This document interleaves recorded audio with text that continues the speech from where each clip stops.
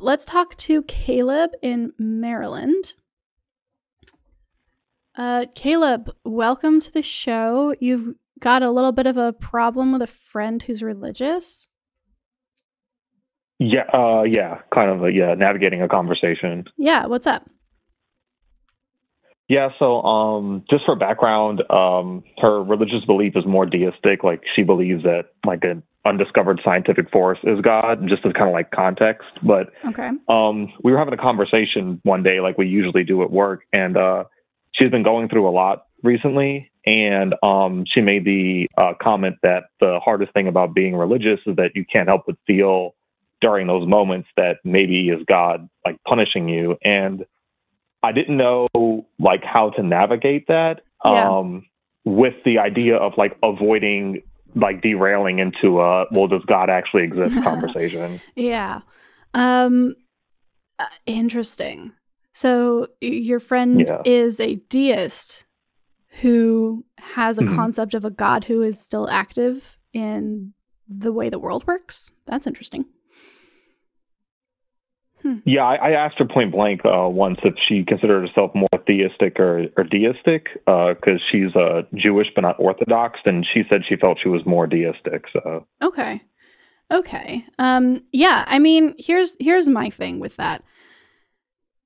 I take this particular track with my family sometimes as well, which is my little brother was expressing to me how he did not need to worry about where he was going to be going to college because it didn't matter, because God would put him where he needed to be.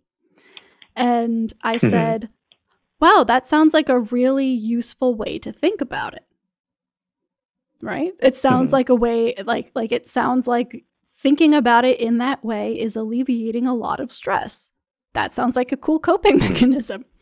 And of course, he was like, well, it's not a coping mechanism. It's real. Like, this is just how things are. Yeah. I was like, okay. But that to me is the best way forward when somebody is being vulnerable with you and you don't want to derail the conversation into, God doesn't exist. Then what I would do is say to your friend, that sounds like a lot of pressure that you're putting on yourself right now. Like, it feels like you are choosing to, or maybe not even choosing, but it sounds like you're making this your fault somehow. Why do you think that it's your fault? And maybe that can help bring the conversation somewhere that's still helpful and hears her, makes her feel seen, but doesn't play into the why do you think God is punishing you angle so much as why do you think that this might be your fault in some way? Because honestly, it is easier to think that you are in control, you fucked up, and now God is punishing you, than dealing with some horrible, horrible shit for no fucking reason, right? That is the scary thing. It is 10 times scarier to think that things just fucking happen to you and happen to the people that you love, and there's nothing you can do to prevent it. There's no way you can be better next time. There's no way to mitigate the punishment by doing or saying the correct thing. It's just gonna happen. And I think that for a lot of people, there's this instinctual need to take ownership and to center themselves in whatever is happening. I'm the main character of my story, therefore I must have done something to warrant this. Or maybe this is preparing me for something else. Or maybe I'm supposed to use this for another reason. Like, all of it is about how it's affecting me. And that's understandable. That's human brains. That's how we work. But I think that focusing on that part and being very empathetic and very understanding and saying, hey, I get it. We need to center ourselves in these moments. That's just how we're wired. Why do you think this could be your fault? Or why do you think you might be receiving this punishment? And really maybe try and get in through that door.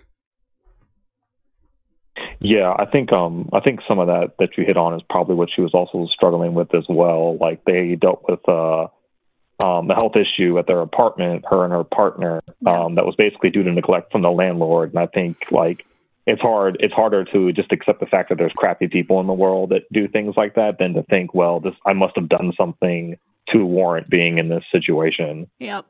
Oh man. See, this is where my anti-capitalist side kicks into high gear, and I'm like, ooh, instead of even thinking about talking about like, well, why do you feel like God is punishing you? Be like, aren't landlords awful? Don't they fucking suck?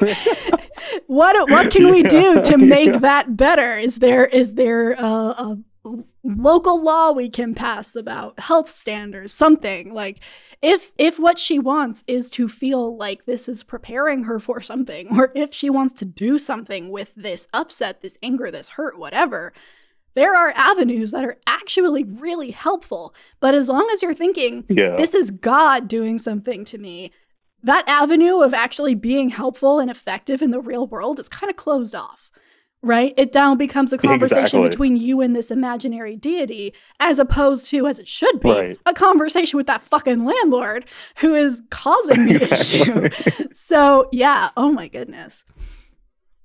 Yeah, that's interesting though.